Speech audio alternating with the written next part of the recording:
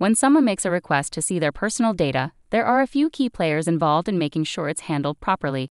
Each person has their own specific role and responsibilities, including the privacy champion, the data protection officer, the business owner, and regular staff.